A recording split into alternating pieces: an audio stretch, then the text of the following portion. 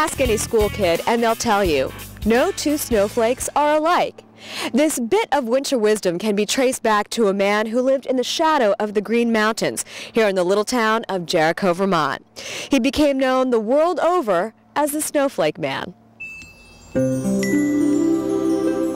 These magical photos are the lasting legacy of the Snowflake Man.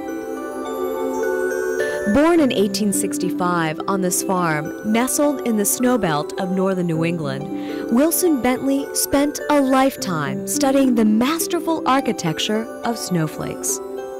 Bentley said, to such a student, the winter storm is no longer a gloomy phenomenon to be dreaded. Even a blizzard becomes a source of keenest enjoyment and satisfaction. Bentley's work has been preserved at this museum in Jericho. I think what's so compelling about Bentley's work is he took an idea that embodied both beauty and science and stuck with that one thing.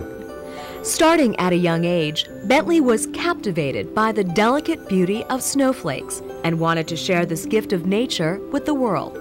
At 19, after years of sketching snowflakes, Bentley took his first successful photo of a snow crystal.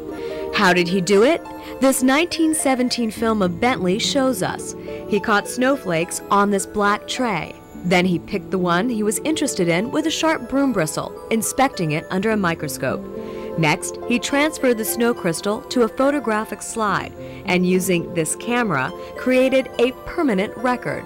All the while, Bentley moved fast and held his breath to prevent any melting. Through perseverance and passion, he achieved something that has lived on. Bentley captured thousands of these photomicrographs, no two alike.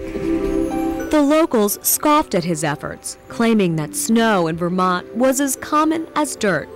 But the outside world did take notice, and at the height of his fame in the 1920s, requests for his images came from all corners of the globe.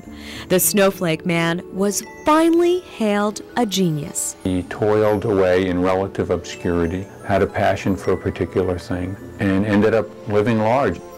Bentley mused, the snow crystals come to us not only to reveal the wondrous beauty of the minute in nature, but to teach us that all earthly beauty is transient and must soon fade away. Bentley died of pneumonia in 1931 at the age of 66 after walking home in a snowstorm.